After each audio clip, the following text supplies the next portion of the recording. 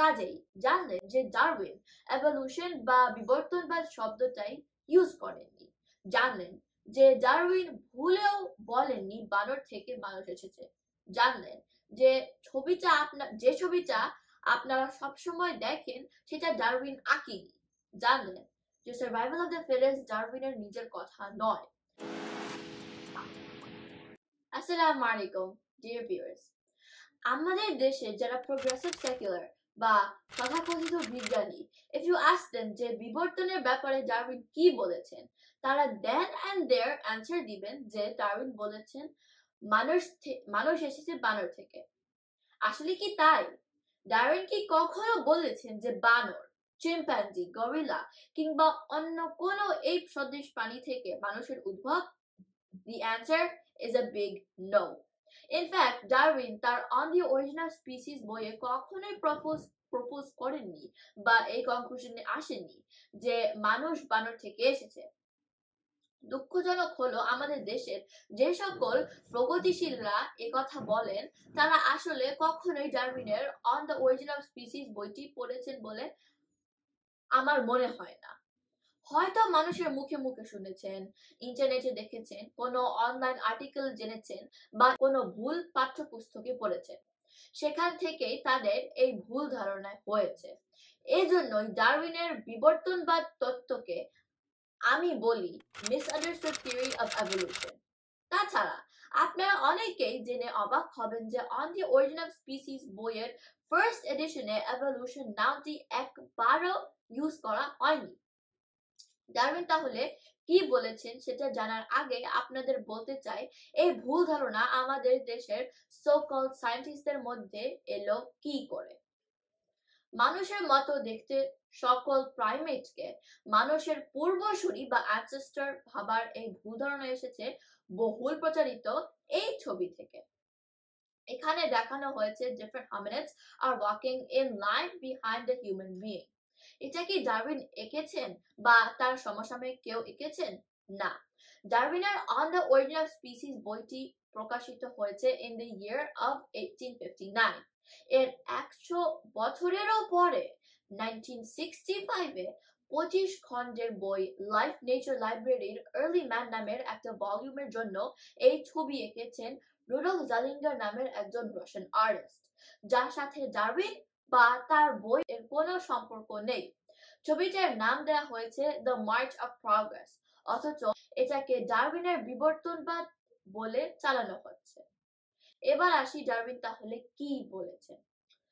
প্রথমত, যেমনটা আগেই বলেছি, on the origin of species বইয়ে ডারউইন এভলিউশন শব্দটা ব্যবহার একবারও করেননি। তিনি বলেছেন ডিসেন্ট উইথ মডিফিকেশন। এর মাধ্যমে তিনি general process of the development of all species বুঝিয়েছেন। যেমন ধরেন করোনা ভাইরাস জেনেটিক মিউটেশনের মাধ্যমে নিজের প্রোটোটাইপ বারবার চেঞ্জ করছে বলেই আমরা নতুন নতুন ভেরিয়েন্টের ভাইরাসের কথা জানতে পারছি। এখন এটা কি এভলিউশন হলো? সেকেন্ডলি, another common misconception হলো এটা মনে করা যে অরিজিন অফ স্পিসিস মানে হলো অরিজিন অফ লাইফ। না, মোটেও তা নয়। খেয়াল করবেন ডিয়ার ভিউয়ার্স, ডারউইন বলেছেন compared to other species, monkeys and humans have common features of life. তিনি কখনোই বলেননি monkey and humans have common source of life. তিনি কেবল পাখি ও মাছের মধ্যে mammals and reptiles এর মধ্যে similarities দেখিয়ে সাজেস্ট করেছিলেন যে all lives are related. প্রশ্ন হলো কি সেই কমন এলিমেন্ট যেটা সকল প্রাণীর chemical composition, germinal vesicles, cellular structure, growth and reproduction এর বিদ্যমান? জি না, এই প্রশ্নের উত্তর ডারউইন দিতে পারেননি। আমি দিচ্ছি। কিভাবে দিব? কোরআন থেকে দিব। সূরা আনবিয়ার 30th আয়াতে আল্লাহ বলেন ওয়াজআলনা মিনাল মাই কুল্লা শাইইন হাই, যার মানে হলো প্রাণ সম্পন্ন সবকিছু পানি থেকে সৃষ্টি করেছি। কাজেই এই যে ডারউইন বলেন all animals and plants have descended from one prototype, ঠিকই তো বলেন। পানি হচ্ছে সেই কমন কম্পোনেন্ট, সেই কনজয়েন্ট কনস্টিটিউয়েন্ট সকল স্পিসিসের ট্রেস ব্যাক করলে আপনি যেখানে পৌঁছাবেন।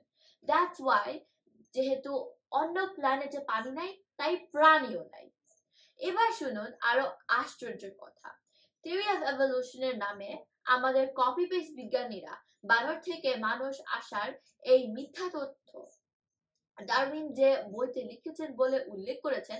ইনফ্যাক্ট সেই on the origin of species বইয়ে ডারউইন এটা নিয়ে আলাপই করেননি। এর 12 বছর পরে 1871-এ তিনি এই বিষয়ে আরেকটি বই লিখেন যার নাম হলো দ্য ডিসেন্ট অফ ম্যান।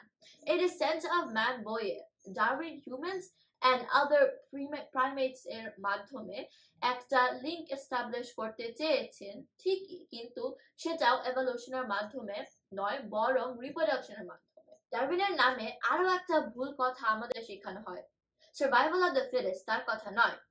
একথা বলেছিলেন হার্বার্ট স্পেন্সার তার প্রিন্সিপলস অফ বায়োলজি বইতে। আর একজন বায়োলজিস্ট যখন বলেন সার্ভাইভাল অফ দ্য ফিটেস্ট, তখন তিনি এর মাধ্যমে কি বোঝাতে চান তা বুঝতে বিজ্ঞানী হতে হয় না। এর মানে হলো individuals who are the most physically fit have a healthier immune system than someone who has less fitness. কাজেই জানলেন যে ডারউইন এভলিউশন বা বিবর্তনবাদ শব্দটাই ইউজ করেননি। জানলেন যে ডারউইন ভুলেও বলেননি বানর থেকে মানুষ এসেছে। জানলেন যে ছবিটা আপনারা সবসময় দেখেন সেটা ডারউইন আঁকেনি। জানলেন যে সার্ভাইভাল অফ দ্য ফিটেস্ট ডারউইনের নিজের কথা নয়। শেষ করব সবচেয়ে চমকপ্রদ জিনিসটা দিয়ে। ডারউইন যখন দেখলেন ফিজিক্যাল সিমিলারিটি থাকলেও মানুষের মতো ল্যাঙ্গুয়েজের ইউজ বা নলেজের এক্সারসাইজ অন্য কোনো প্রাণীর নেই বা কখনো ছিল না, তখন তিনি বুঝলেন এই যে থট প্রসেস বা মেটাকগনিশন যেটা মানুষকে অন্য প্রাণীর থেকে অনেক গুণ এগিয়ে দিয়েছে, তখন তিনি তার on the origin of species বইয়ের শেষ লাইনে বলেন, There is grandeur in this view of life, originally breathed by the Creator. Bangla করলে এমন দাঁড়ায় যে জীবনের এই দৃষ্টিভঙ্গিতে মহিমা রয়েছে, যে মূলত স্রষ্টার দেওয়া এক বা একাধিক দেহে ফু দিয়ে দেওয়া হয়েছে। সো কি বুঝলেন? বিবর্তনের নামে, বিজ্ঞানের নামে বাচ্চাদের যা পড়ানো হচ্ছে, ঠিক আছে? থ্যাংক ইউ, আসসালামু আলাইকুম।